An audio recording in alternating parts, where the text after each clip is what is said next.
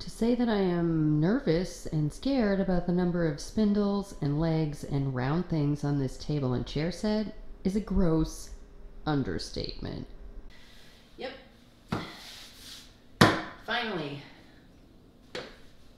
Anyway, hey, what's up peeps? I'm Jen and you've made it over to Copper Cactus DIY, and in today's video I'm super stoked because I am taking part in another Unique Antique Challenge. This one is hosted by Crystal over at TheKraftyCreech DIYs and Furniture Flips, and co-hosted by Twitch at Creep Designs by Twitch. Now, I feel like you probably already get the clue. I'm going to be refinishing this entire set. She's got some issues. Okay, the top is in super rough shape. I've got paint, just splatters, scratches, failing finish, and all kinds of stuff all over this entire top. And unfortunately, that also goes for some of the chairs. There are paint splatters and scratches, and they are just in really super rough shape. Then you get to the white paint. Also, on the backs of the chairs, I've got lots of failing finish. There's paint splatters everywhere. Not to mention the chair that I'm sitting in right now. Yeah, I probably shouldn't be sitting in this right now. What I really want to do in this video is share my bright and bold, the inspired theme for the challenge this time. I want to share my bright and bold design. I'm going full on 80s revival with this piece, and yeah, it's going to be super fun. So if these kinds of videos are your jam, then just stick around because you know what we say around here. I'm getting started on this Unique Antique Challenge piece right meow. I took it apart inside the house.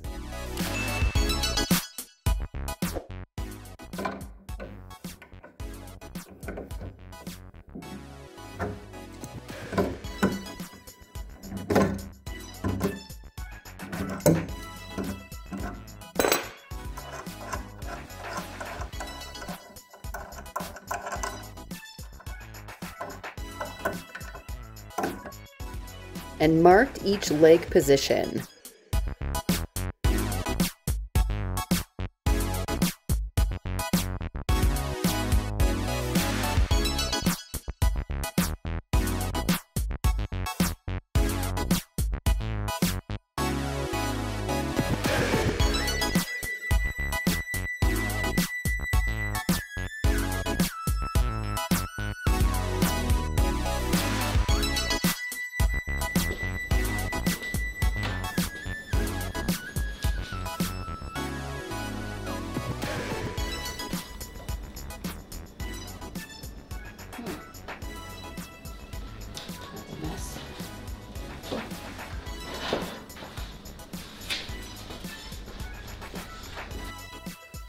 Heavy.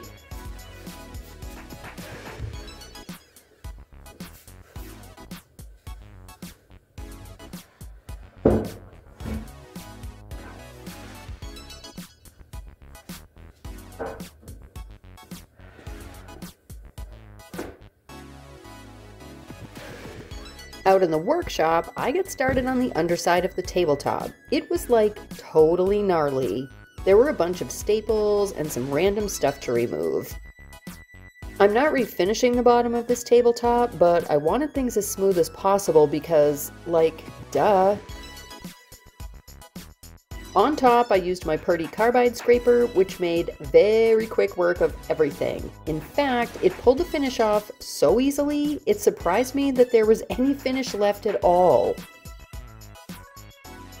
I scraped in sections and vacuumed as I went, and I finished up off camera before moving on to assess the chairs.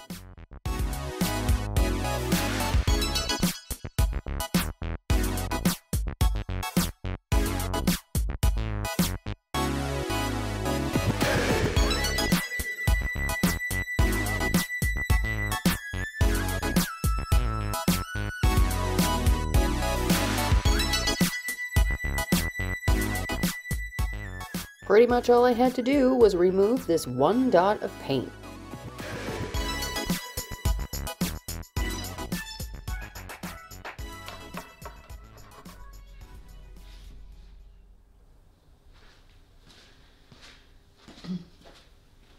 I was lucky enough that this is the only repair that I have to make, so I'm just going to grab my Gorilla wood glue and coat it.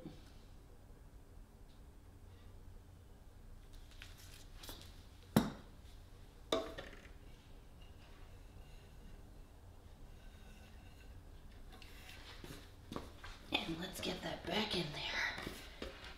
There we go. Come on, baby, come on. You got this. There we go. Okay. And clean up that squeeze out. Okay, and then I think we'll try to clamp this, just at least a little pressure on it, just to make sure. Go a little low. Just put the bar. Yeah, that tightened up quite nicely. Okay, I'll leave that to dry for probably about an hour, and then that should be the last of actual fixing. Woohoo! So while the glue set, I got started cleaning. I use Palmolive dish soap, and in this case, I really needed it. I do cursory cleaning of this set all the time. We do use this regularly in our kitchen, so it gets wiped down and washed at least once a week. So to say I was surprised at the water from this set, yeah, like, gag me with a spoon. I removed the old half-gone feet as well as scrubbed every square inch of these 9 pieces.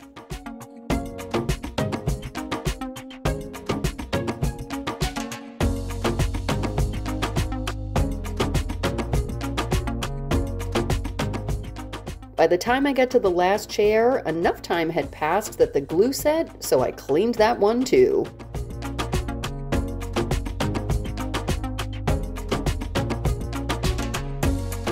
Yeah, it's been a hot minute since I've shared water on camera, but I thought you all might like to see this.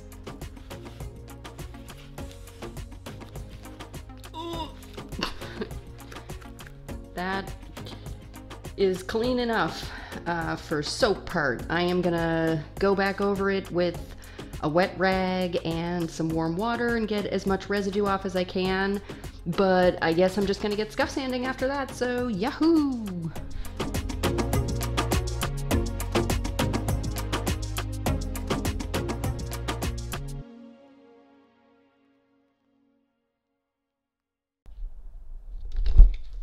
So I just sanded this entire thing thinking that the camera was filming, and it was not. So, yep. Luckily that only took me about 6 minutes or so. I'm just doing this by hand because I'm basically just scuff sanding, but I guess if you want to see that, I'm gonna go some high speed and we'll do these. I used a 100 grit and quite a bit of elbow grease to hand sand these 4 chairs, and in the middle of this, I suddenly had a flashback. To say that I am nervous and scared about the number of spindles and legs and round things on this table and chair set is a gross understatement. Nothing like 24 spindles to make a gal remember why she only does a project like this once in a while.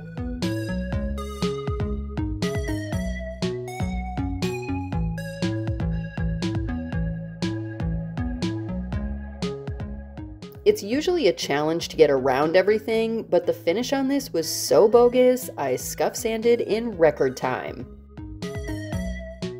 And I vacuumed and wiped down as I went.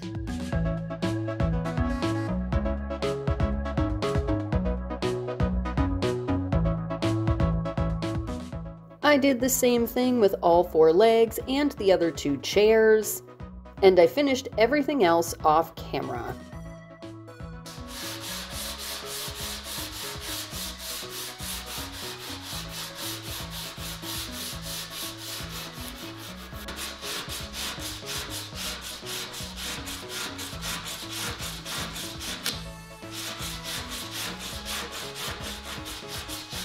For the top, I used a 150 grit and my orbital sander. I went super slow to remove as much staining and the last of the finish as possible.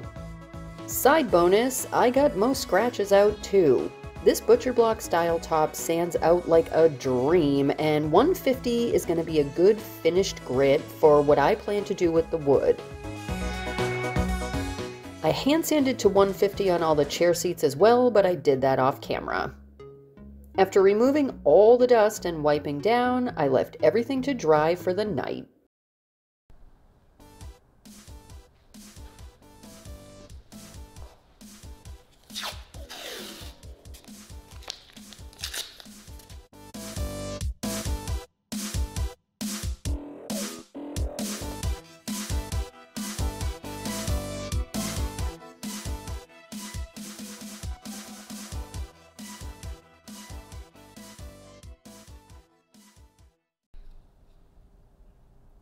Okay, so I am going to just start with the can that I have on hand. This is Oasis Blue in satin finish. You probably can't see that, I'm sorry. My lighting in here is terrible. But anyway, this is Rust-Oleum. It's the 2x Ultra Cover, and I find that it does actually do the job. You can kind of see up here, this is the same color that I used in the cornhole boards. So I've got about like 2/3 or so of a can left. I'm gonna hopefully get at least a first coat on these legs. I doubt that I doubt this will stretch any further than the legs. So I'm gonna get to this. Let's get started.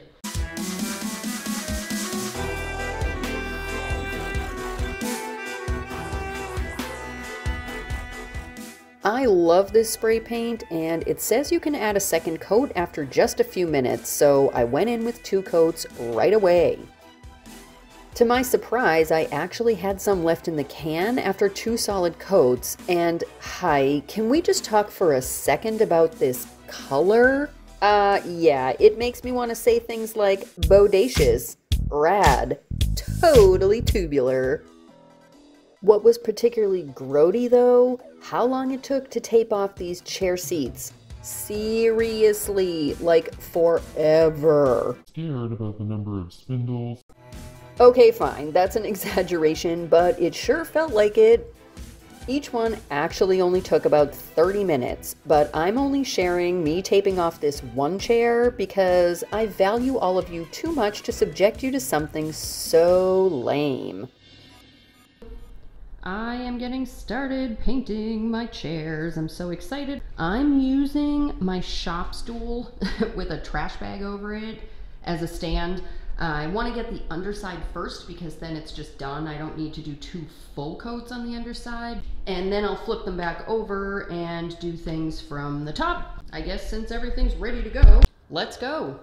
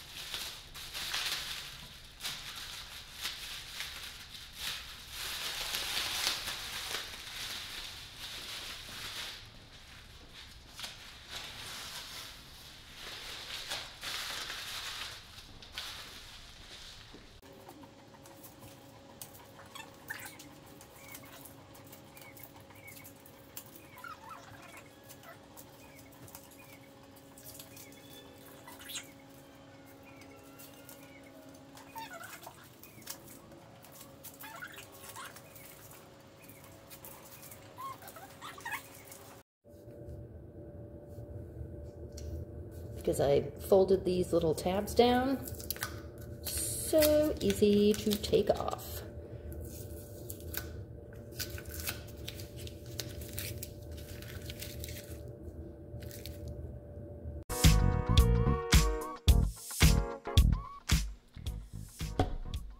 For the wood on this piece, I want to lighten this up considerably. I want all this yellow undertone goodbye, and I want something that's going to be super durable, that's also going to seal it. So I considered a paint wash, which actually would be really simple and this wood would take nicely, but I have this on hand and it's a stain and seal. So this also has a sealer just built right into the stain, but this is the pickling white and I am so excited to get started giving this one a try.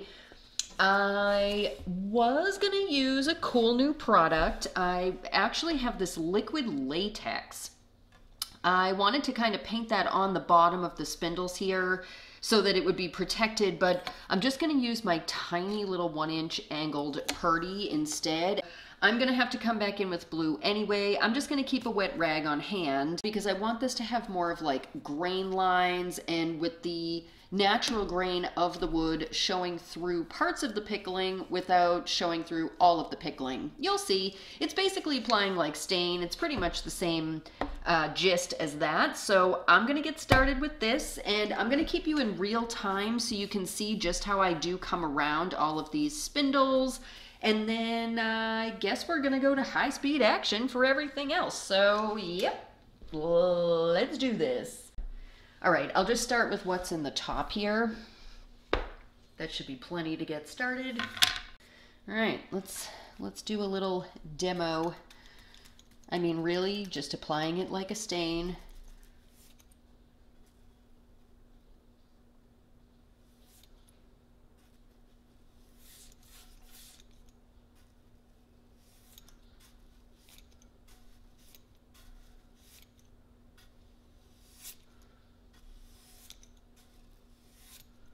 I also should probably get my squirt bottle.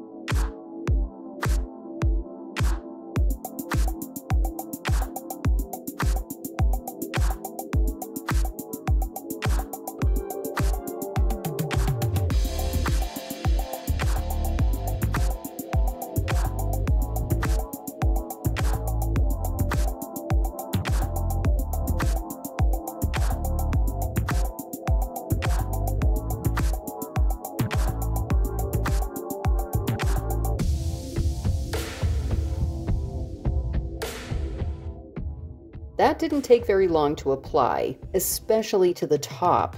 I finished up and I left this to fully cure for a couple of days.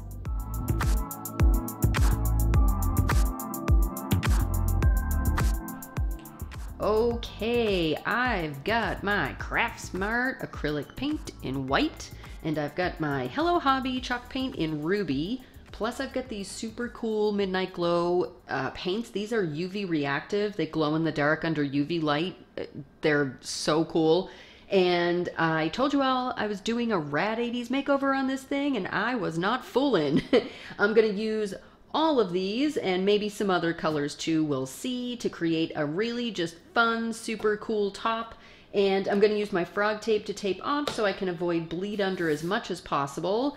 But I'm going to put you into some high speed because there's no real like measurements or anything like whatever here, so you can just kind of watch the fun unfold. Yeah, let's do that now, get you into some high speed action and get this thing totally bodacious.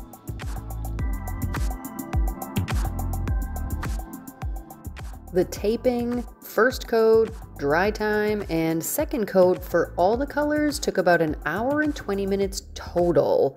And if I'm being honest, this whole project was me pretty much just winging it. I didn't know how it would really turn out, but I had this like adult skate, laser beam, synthesizer, solo max headroom vibe in mind, and I honestly think I nailed it.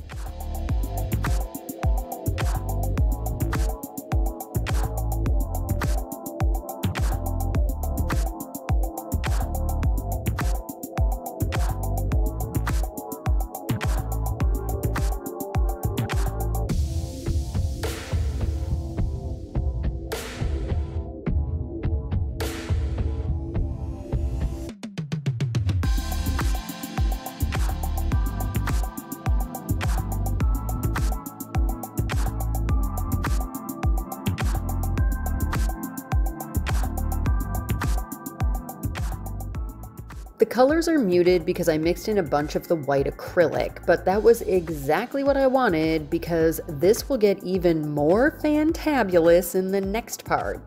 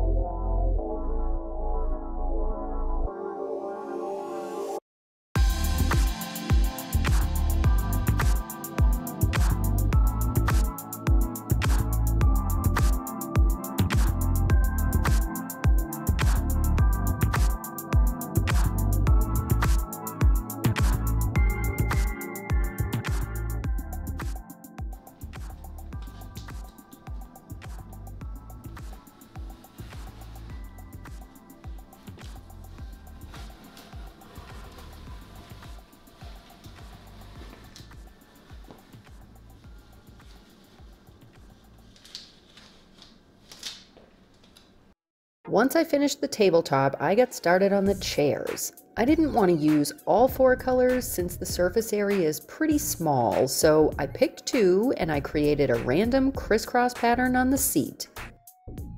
I didn't measure or anything. Like I said, I'm winging it, and I kinda like that it isn't perfect. But what color do you think I did for the second stripe? Leave me a comment below before the end of the video and let me know what you think.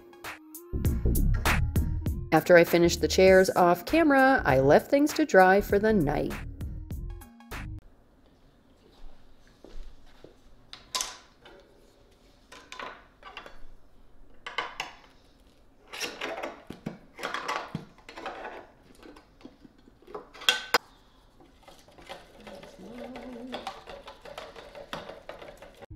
In the morning, I applied 2 coats of Varathane's triple thick poly, and that was in a satin finish. I did the chairs off camera, but they also got 2 coats of the same top coat. I only filmed the application of this first coat, but hello, look at the shine off this tabletop. Like, totally awesome.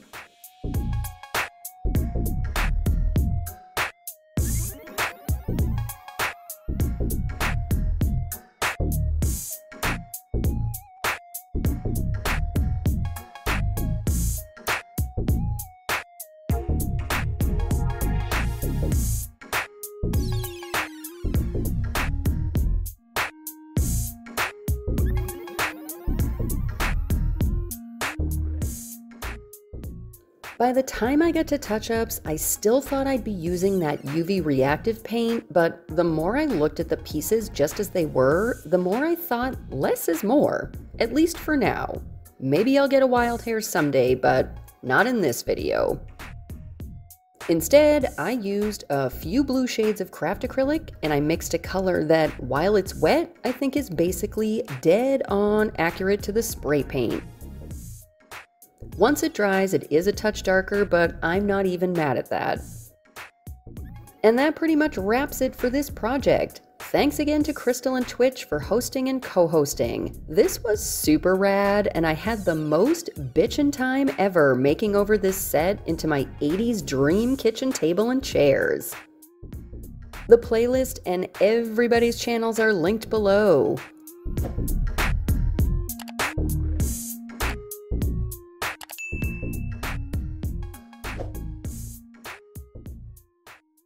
Hang tight for before and after shots.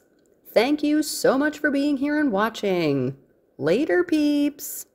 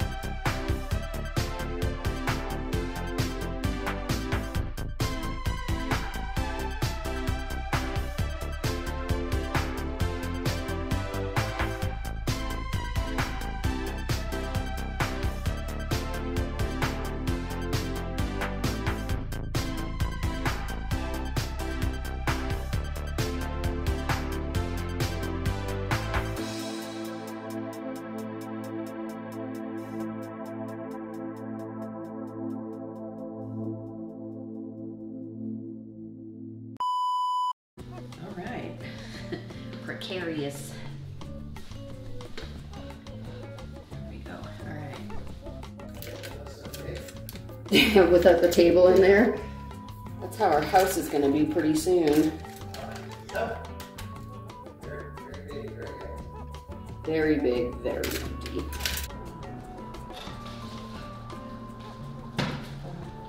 Well, that was supposed to be a surprise.